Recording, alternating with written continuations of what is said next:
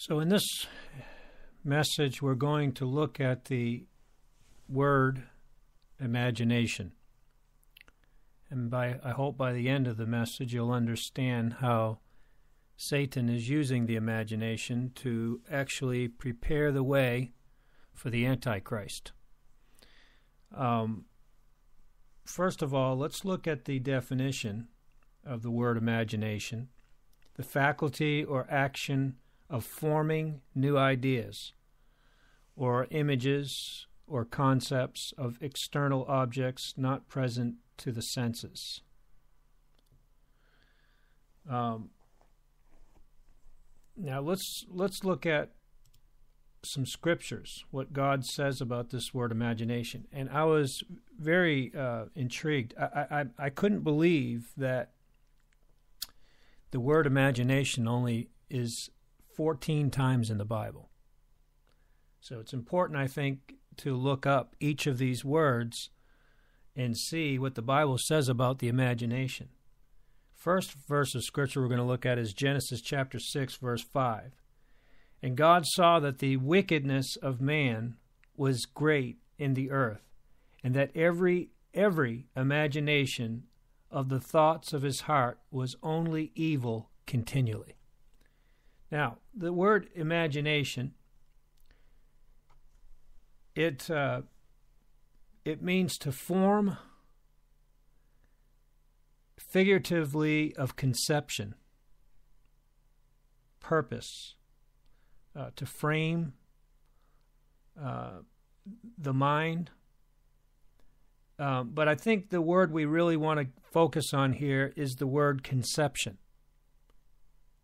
It's the same word we get when a child is conceived.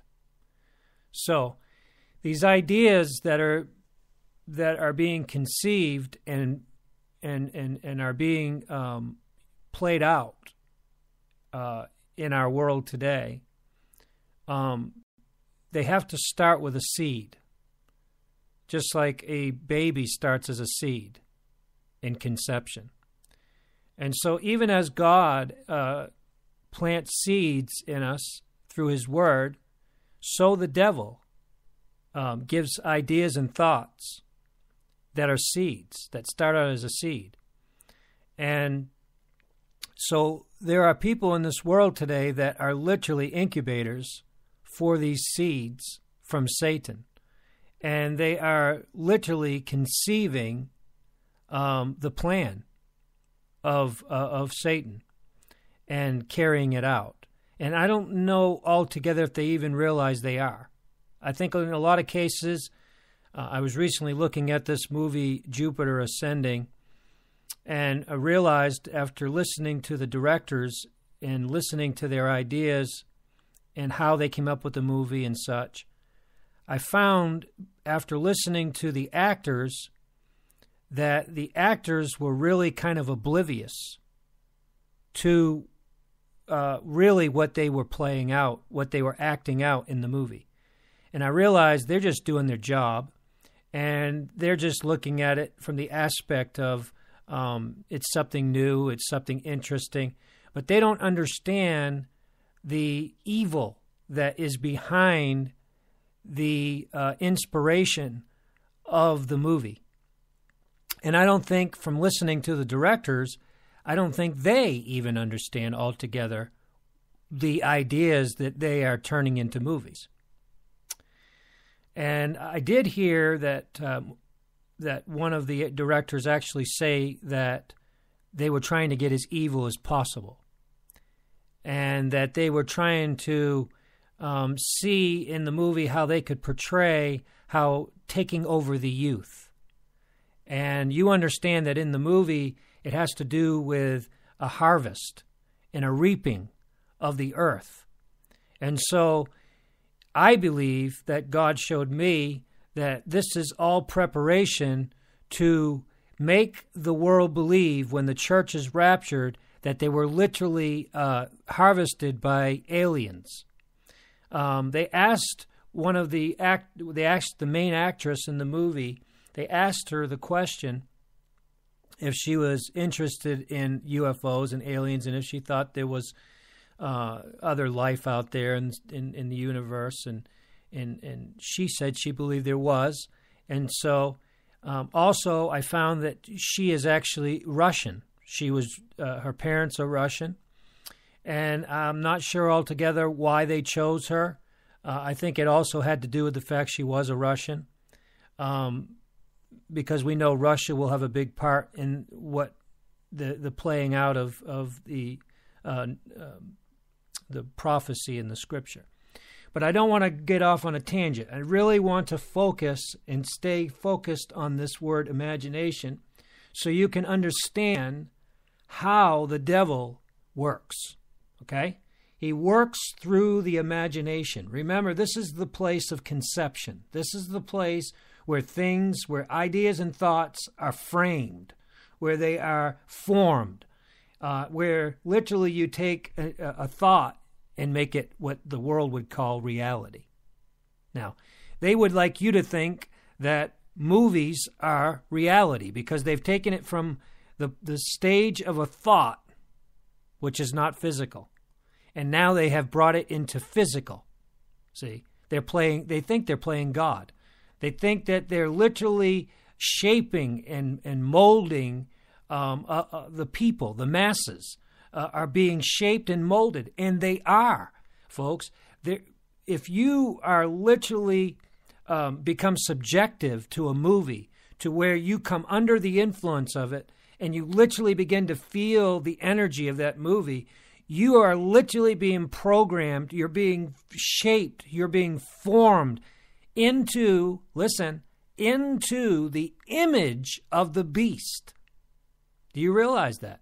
The more you begin to believe the inspiration and the ideas and thoughts that are conceived, this conception that takes place in these directors, that takes place in these writers, you understand that this inspiration is coming from Satan.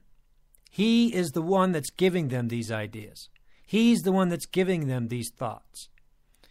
And so this is very serious, because listen to what it says here in Genesis chapter 6, verse 5 again. It says, "And God saw that the wickedness of man was great in the earth, and that every imagination of the thoughts of his heart was only evil continually." Are you listening, folks? Now let's read a few more verses. "And the Lord smelled a sweet savor, and the Lord said in his heart, I will not again curse the ground any more for man's sake. For the imagination of man's heart is evil from his youth. Neither will I again smite it any more, everything living as I have done." That doesn't mean he's not going to destroy the earth with fire. He's talking about the flood. He will never flood the earth again as he did in that day, because God's not going to destroy the earth and then have, where the water subsides and then there's civilization again. God's not going to do that. What God's going to do is he's going to completely remove the old world, the old earth. Now, the earth itself, I don't believe will completely be gone and then God will make a new earth. I think what's going to happen is that God is going to completely cleanse the earth with fire. That the earth will be completely, the heavens, the earth, everything, the elements, everything will be completely, how do I want to say it? It'll be cleansed. It'll be purified. It's going to go through a purification. Our God is a consuming fire. And if you ever looked at when you take brown grass and you light it on fire, and when it grows back greener and more luscious. And that's what God's going to do on the earth. He's going to literally, he's going to use the very earth that's being burned, he's going to use as fertilizer for the new earth. It's just beautiful. And God's going to do that. But again, not getting off on a tangent, but understand what's happening here, folks. The world is being destroyed today by the imagination of man, because the ideas and thoughts that are turning into GMO products, that are destroying our ozone layer, that are involved in genetically modified, we already said that, and involved in robots and, all the different, like aerosols, chemtrails, all these things that are going on today that man has been inspired by Satan to bring on the earth are not making it better. GMO products are not making it better. These streams from behind jets that are leaving chemtrails and chemicals into our atmosphere and metals into our atmosphere and destroying the ozone layer, which is our only shield to protect us from the harmful rays of the sun. Man is literally destroying himself. He's literally destroying himself, and I'll tell you why he's doing that. Because he's so proud that he thinks that he is able to be God. He thinks that he's able to make things better than they already are. Well, listen, how can you make something better if there's no way to make it better? God made it the best. When God created the heavens and the earth, you can't make it better than that. God is the perfectionist. He's the one that's perfection. He's the one that does everything to its absolute perfection. In fact, when you and I were created, the Bible says we were fearfully and wonderfully made. Now, you don't have to look very far than your own body to see that you was fearfully and wonderfully made, and that, beyond genius, right? The design of just the body itself. Think about it, folks.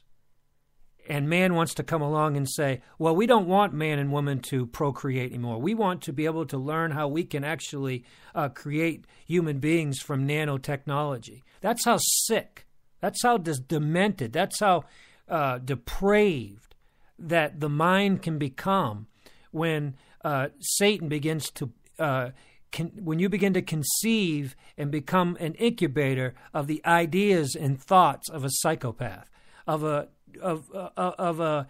being, an entity called Satan that is so absolutely psychopathic that he literally, his name, Satan, he is a destroyer, folks, and that's all he knows how to do.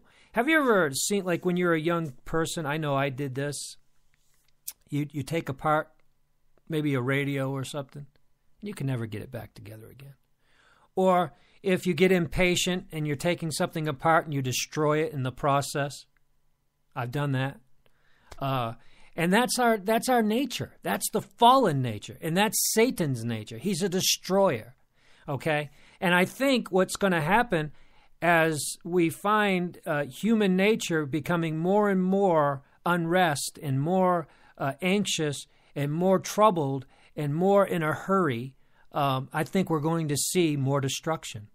And without question, the atom bomb, Einstein never even, I don't think it ever came into his mind, from what I understand, that he ever wanted an atom bomb, that he wanted the information that he gave to man to become a bomb that would wipe out, hundreds of thousands of people. But understand that when this information is given into the wrong hands, then there's destruction. And there's no question about it. It's going to be destruction. And right now, Israel and the United States and everybody around the world is concerned about Iran getting a nuclear bomb right now. Could you imagine what would happen with people that are really not people, these leaders of Iran, and the mindset and the thinking and the way they think is absolutely barbaric at best. And the Bible calls them brute beasts. They're literally they don't have the absolute, they actually don't have the capacity to reason. Can you imagine? Can you imagine meeting up to somebody that has no capacity to reason, has no empathy whatsoever? Can you see why Benjamin Netanyahu is very concerned about his people? Can you see why he's concerned? Do you see why he came to the United States even though he wasn't welcomed by our own president? Do you see how serious the hour really is? And yet, he never came across in his speech with some kind of anxiousness where it wasn't reality, where people would feel some kind of emotion. No, he just gave the facts. He just said exactly the way it is. And it's sad because we have a president today in this country that does not want to admit that we are in trouble and that Israel is in trouble. I just recently heard that the CEO of Facebook and also CEO of Microsoft, or the owner of Microsoft, Bill Gates, that both of them are now reading a book and telling everybody in the world they should read it. And it is all about the fact that things are getting better. That's what the book is about, in a nutshell. That crime and evil and wickedness and is not getting worse. It's getting better. That the murder rate's going down, and when you have that kind of mentality, that you're not willing to admit the truth, that you're not willing to, you're so bent on believing a lie and making others believe a lie. You don't want people to believe that the world's in trouble. So you keep feeding them a lie, everything's getting better. Folks, things aren't getting better. That's a lie. And when you have a president that's not willing to say that it's radical, the radical Muslims, the ideology that's behind all the killings and the beheadings is Islam. It is Islam. They are Muslims, but they are so extreme that they want to take over the whole earth, over the whole world. I don't know altogether why Obama won't admit, other than the fact that he's a Muslim himself. But I think he wants it to continue. I think he wants the killings to continue. I think he wants the beheadings to continue. And I think we're seeing the rise of the beast from out of the sea, and the sea speaks of the people. I think we're seeing the rising of the beast today. And I think we're seeing it through this ideology, through this Muslim ideology. And I think we're seeing Ouroboros. I think we're seeing the snake eating its own head. When we see ISIS destroying not Nimrod, but Nimrod. We're seeing Nimrod being destroyed. Why would Nimrod be destroyed by Muslims? Muslims believe in Nimrod. They believe in rebellion. They believe in Babylon. So why would they destroy their own artifacts or their own history? It's because the snake is eating its own tail. They believe the cycle of life, that the old has to go out and for the new to come in. They are willing to completely eradicate and destroy the whole earth. They really believe order comes out of chaos. So they've got to bring the whole earth back to chaos. You don't think they believe that way? Well, why would they blow themselves up? Why would they strap bombs on themselves? We're talking about an ideology here, folks. How can you fight against an idea or a thought where people are willing to literally blow themselves up? How can you fight that? It would be more simpler to deal with an idea or a thought of people that, are concerned about their life. I don't want to die. But we're not dealing with people that are afraid to die. We're dealing with people that have no value for life, not even their own life, that believe that they're doing God's service, folks. Do you understand what I'm saying to you? The Muslims today are following, without question, they're following in the footsteps of the beast. If you look up what the word curse in the Bible, in the book of Zechariah, the curse that goes out over all the earth, that word curse is the word Allah, okay? And so ISIS today, or what's being called IS now, IS, which is the Islamic State, they literally are, without question, prophecies being fulfilled. This is the curse that's going out over all the earth right now. Listen, folks, Isis, the Queen of Heaven, Venus, Juno, whatever you want to call it. There's so many different names for the same entity. It's nothing more than Satan. That's what it is behind it all. It's the devil.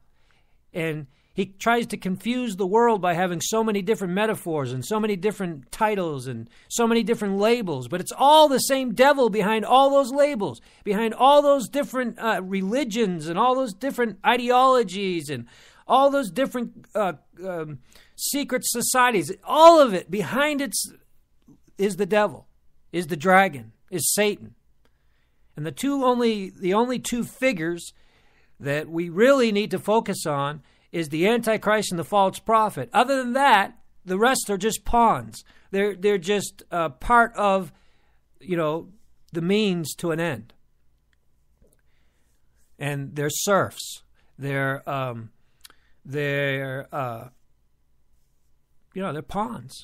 They're pawns in the whole scheme of things.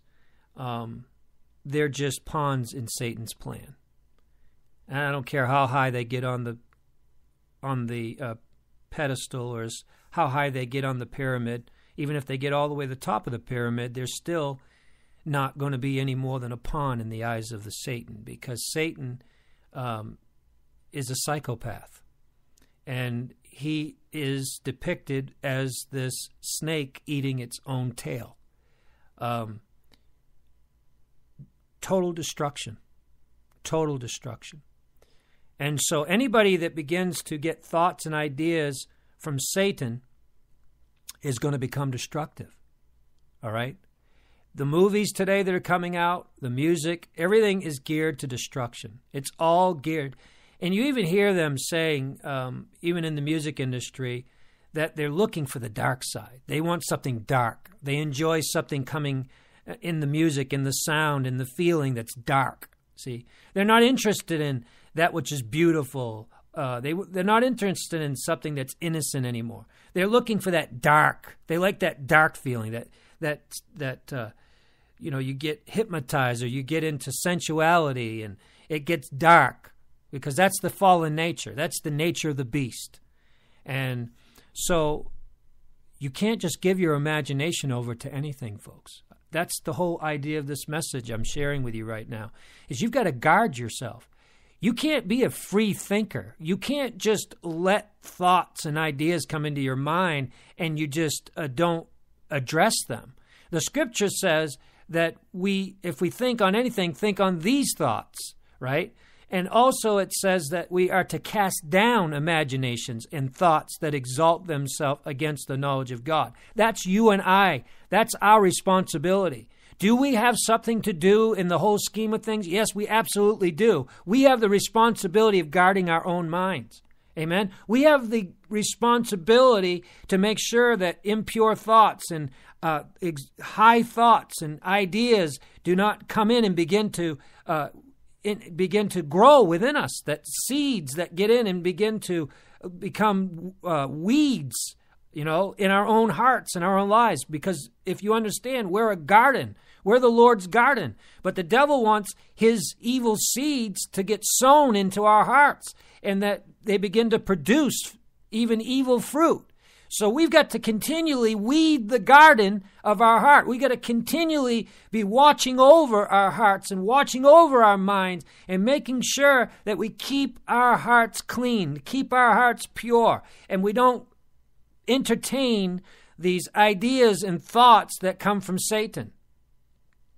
Does that make sense?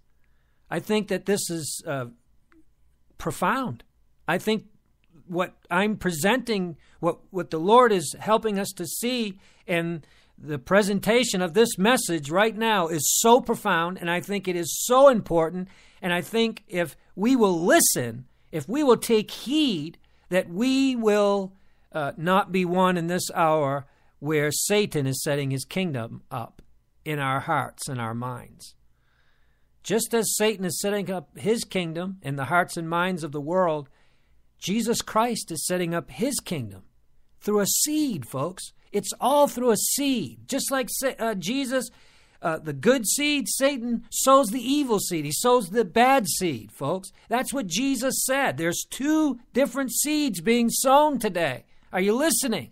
And Jesus said the seed that he sows, he said it will bring forth some 30, some 60, and some 100-fold. Satan is sowing bad seed. He's sowing seed that's literally becoming tares and becoming weeds that can get into your thinking, get into your psyche, get into your mind, get into your soul, and they can literally begin to shape the way you think and begin to mold the way you think. And that's why Satan is absolutely bent on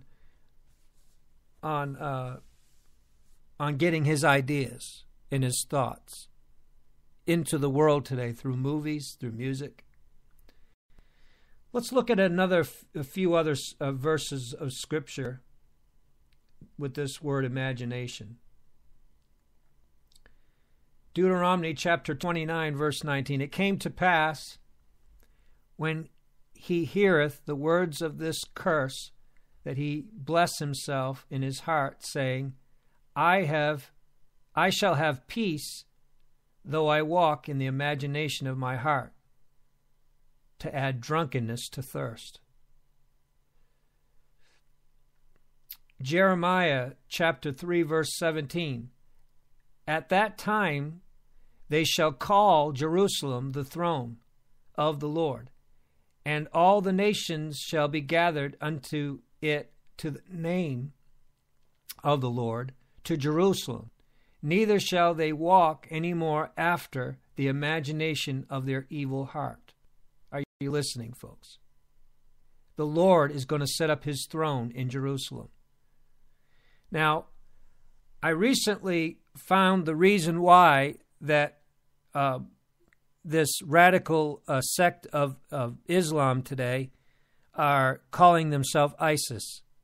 And that's because ISIS is the seat or the throne. Are you listening? The seat or the throne, the power behind Horus. The power that's behind the Antichrist is ISIS. Are you listening? That's what the word ISIS actually means. The name ISIS, or the title ISIS, means a throne, a seat.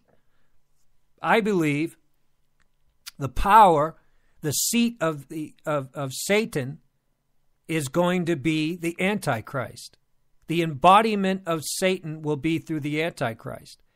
And his seat is going to eventually be in Jerusalem. He's going to show himself that he's God. And folks, I believe we're there. I believe we're in the hour where this throne, where this seat, where we're seeing Islam, not all of Islam, but this radical, beast-like elite of Satan that are literally gaining ground and taking over the whole world. And please understand, it's not just radical Islam. It's all of the radicals in this world today that are not following Jesus Christ and that are not for life but for murder.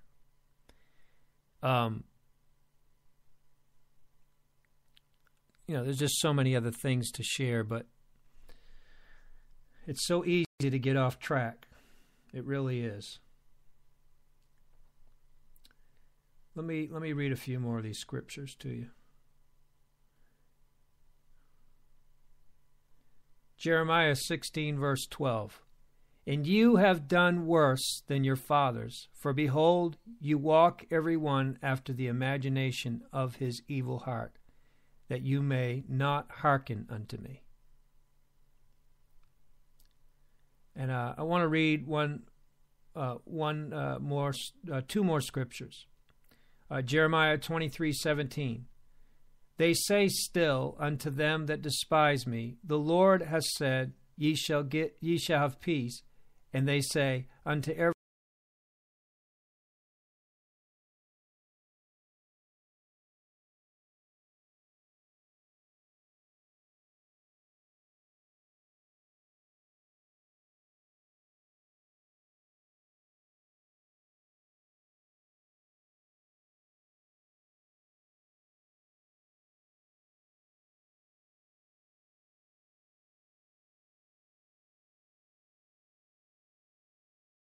said.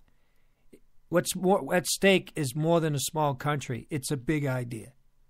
Satan has a big idea. He's got a thought, and he is got those on the earth that are incubators, that are literally conceiving that thought, and they're bringing it to fruition. Are you listening, folks? So what do? How do we stand against it? Well, we know it's going to happen. Can't stop it from happening. But you and I, think of it this way. You and I can't stop the birds from flying overhead, right? But we can stop them from building a nest. Amen? They may mess on us once in a while, but they can't build a nest if we don't let them. We'll never stop the fiery darts of the enemy at our own. Quench the fiery darts of the enemy.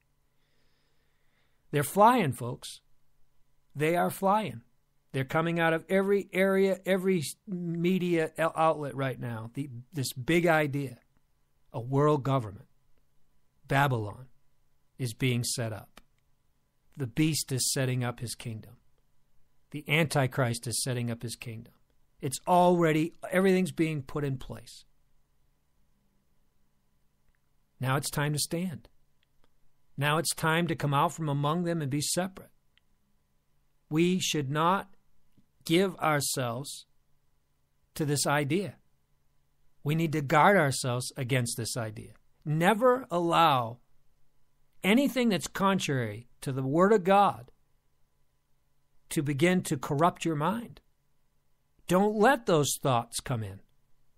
Guard yourself against those thoughts. Reject those thoughts. Cast those thoughts down. Amen? The weapons of our warfare are not carnal, but they are mighty through God to the pulling down of strongholds. Remember, when an idea, a thought from Satan gets into your mind and it's conceived in you, it can become a stronghold. And if you don't get free of that stronghold, you're going to be in trouble. That stronghold's got to be broken. The better thing is to not let it become a stronghold at all. But if you've got a thought or an idea that's already become a stronghold in your mind, it's going to take the truth. It's going to take the power of God to break that thing. And listen, the Bible says you have to cast it down. You have to reject it.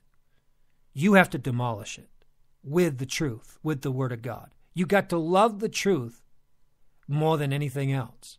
And that's the only way you can be free. Love the truth. You got to embrace the truth. The truth is not just words in a book called the Bible.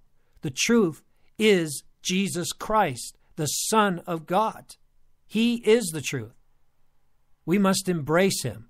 He's the Christ, the Son of the living God. Jesus said, you search the Scriptures. In them you think you have life. But they are they that testify of me. He said, but you will not come to me that you might have life. They search the Scriptures. There's a lot of people today searching the Scriptures. Even the wicked are searching the Scriptures. Even the devil searches the Scriptures. But they won't come to Jesus. Those that follow Satan, they won't come to Jesus. That's the difference, folks. You and I come to Jesus. You and I embrace Jesus. You and I love Jesus. And Jesus makes us free. Amen? Don't give your imagination, your mind over to evil thoughts. God bless you.